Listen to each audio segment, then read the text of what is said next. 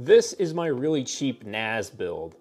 This NAS has 18 terabytes worth of redundant storage and costs less than $350. Now, we're going to start off talking a little bit about why I even wanted a NAS and how I got to this point of buying a bunch of cheap scrapyard parts off of eBay.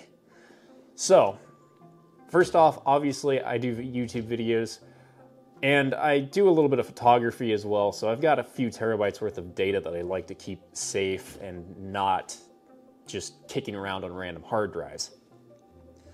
About 8 months ago, I had most of my data stored on this Seagate 8 terabyte hard drive, and this drive decided it wanted to corrupt pretty much everything on it. It's got a lot of bad sectors, and it seems to be continuing to get more bad sectors the more it's been used. So pretty much everything that was on this got corrupted. But luckily, I have a backup, so not a huge deal. I have another, a Western Digital, I think it's a WD Elements, or no, WD My Passport. It's a USB 3.0 hard drive. It's like an external portable USB 3.0 hard drive, and that had a backup of everything on it. So I didn't actually lose any data when this drive died, but it was kind of a wake-up call to maybe consolidate some of my data into things besides random hard drives laying around. I also had a really simple NAS setup for a while. It was just a USB hard drive toaster, as some people like to call them, where you slot the drives in. That was plugged into a Raspberry Pi 4, and the little NAS actually performed fairly well. It ran Plex and everything else, so it was actually a pretty nice setup, and I liked having that. And I decided that it would be a good idea to try to make a full NAS. Now, originally, about, maybe 3 weeks ago, maybe even more than that, I found these 6 terabyte HGST hard drives on eBay for, I think, $38 and some cents a piece. And there were 4 of them in stock, so I went ahead and just bought all of them, because for less than $40 a hard drive, and they're 6 terabytes a piece, that's about the best deal that I could possibly find on capacity per dollar. Just as a point of reference, these drives cost about $155 for all 4 of them, which is less money than buying one single new 6 terabyte drive that's somewhat equivalent to these. I'll be putting up the prices on screen of all the components and everything as we go, so you can get the idea of what everything costs, and including the shipping price as well. The only thing I'm not including is tax, because that varies heavily by region. Everything in this machine was purchased from eBay, and everything was used with the exception of the power supply. Power supply is the only new part. So, speaking of parts, other than the hard drives, let's go ahead and go through all the other parts and what they cost. So, I bought the CPU, motherboard, RAM, and CPU cooler all as one unit for $89. And that came with a 3rd gen i5, a mini ITX motherboard, 8 gigs of RAM, and the stock Intel CPU cooler. I was kind of worried when I took this thing out of the package, because it was kind of just shoved in one of those USPS bubble wrap lined white envelopes, and then that envelope was shoved in a box. There was no anti-static protection or anything on this motherboard whatsoever. They just kind of chucked it in a bubble wrapped envelope and hoped for the best, but it seemed to have worked out fine. Everything works on it, so no issues there. I will say this is running true NAS, and depending on where you look at their website, they either claim that it's a minimum of 8 gigs or a minimum of 16 gigs of system memory. It seems like 16 gigs is recommended and 8 gigs is required, so we're running in the absolute bare minimum amount of RAM that we could in this system, and it would probably be beneficial to upgrade that to 16 or maybe even 32 gigs if you can get 32 gigs in 2 sticks on DDR3. I kind of don't think you can, though. More RAM definitely would not hurt this system. Also, the reason why I chose this particular motherboard is because it has 6 SATA ports on it. And when you're trying to run 4 hard drives plus a boot drive, you need at least 5. Unfortunately, most mini ITX boards seem to only have 4, so it's kind of a rare thing to find one with 6, and that's why I went with this particular one. We could have also gone the route of buying a PCI Express SATA HBA.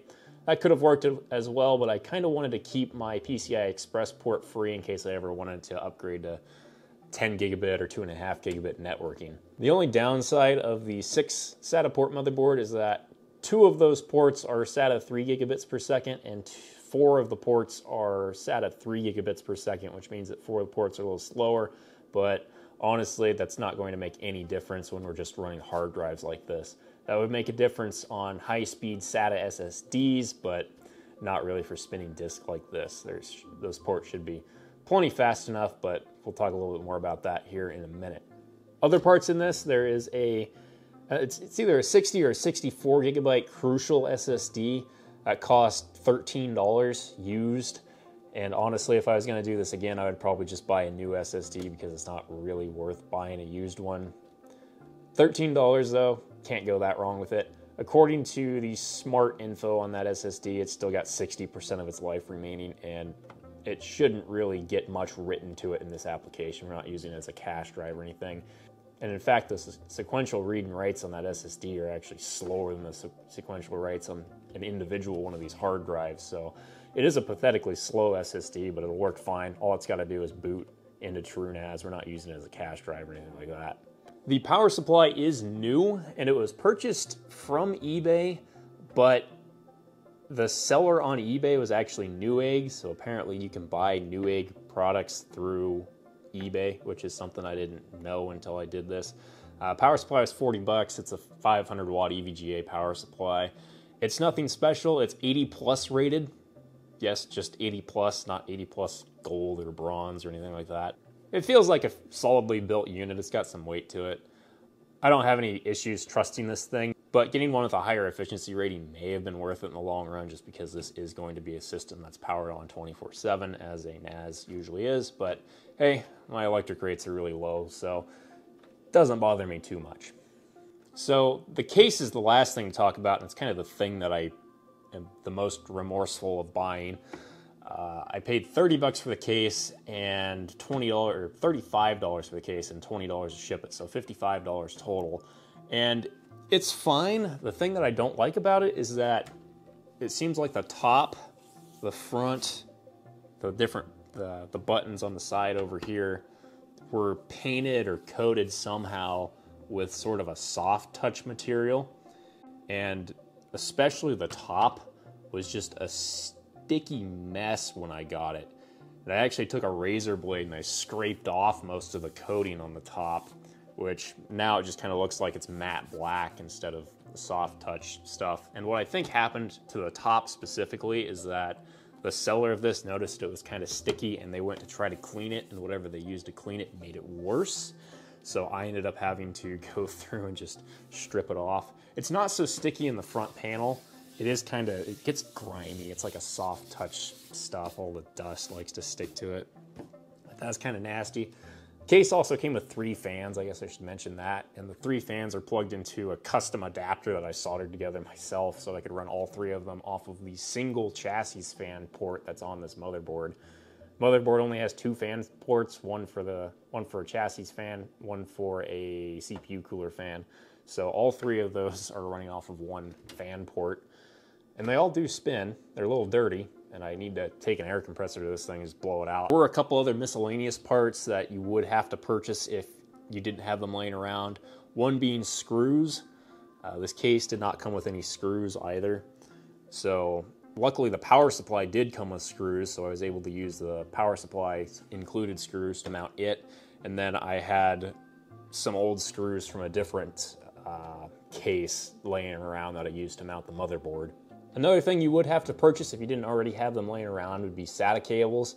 Now, about 4 years ago, I needed 1 SATA cable, and naturally I bought a 5-pack of them.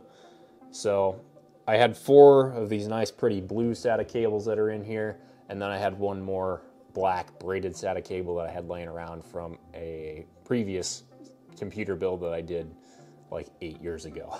So anyway, those are all the parts. We can put the side panel back on. This case is also a little bit ridiculous because it has these sort of white lightning bolt type lines around both sides and also the front, and that has an RGB controller hooked into them, so you can set it to just a solid color. It'll fade through RGB. I just have that turned off because it's kind of ridiculous.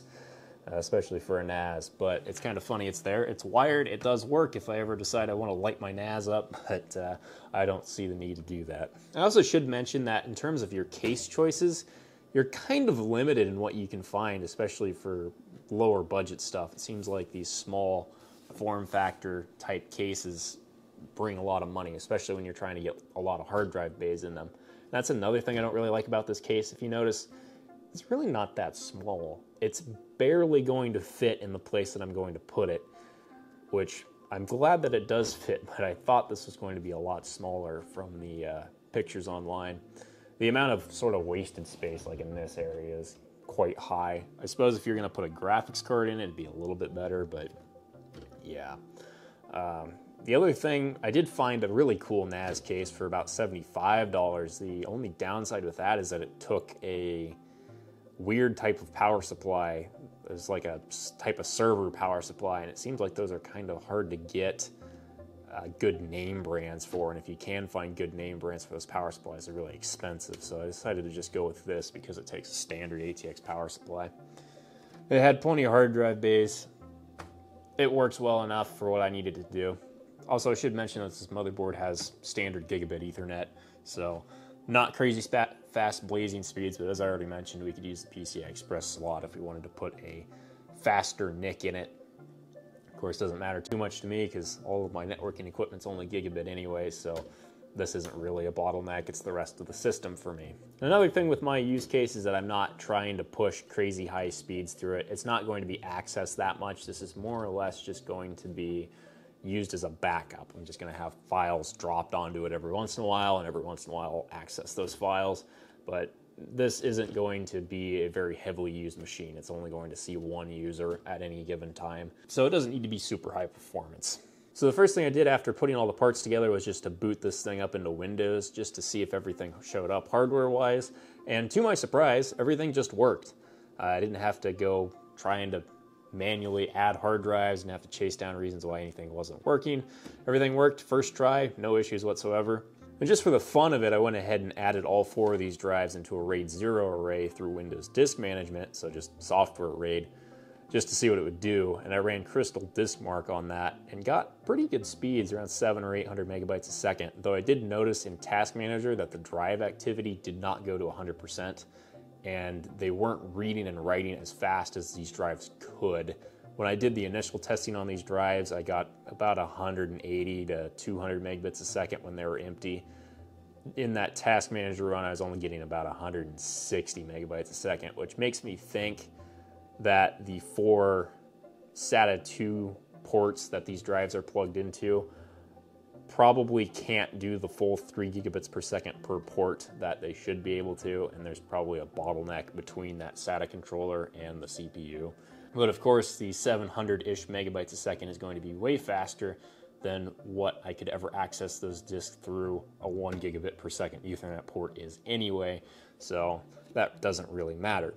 This system is running TrueNAS. I'm not going to go hugely into detail about setting up TrueNAS. You install it just like you would pretty much any other operating system, and you can just create a ZFS pool. You can create a ZFS pool, create a user, and create a share, and it's pretty easy to get up and running. There are probably people that would be way better at making a tutorial video about that.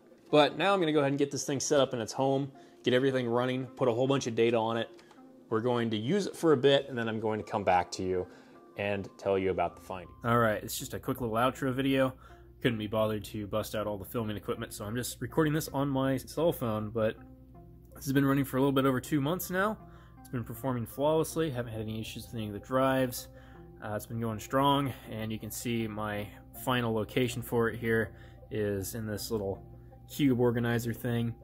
It doesn't quite fit right because the top of the case kind of angles up, and unfortunately I had to take off the rubber feet at the bottom front of the case, and only the front, didn't have to do that to the back, but it does fit up in there okay, and it works well enough. And just to show, because I don't think I showed it anywhere before, if I press this button,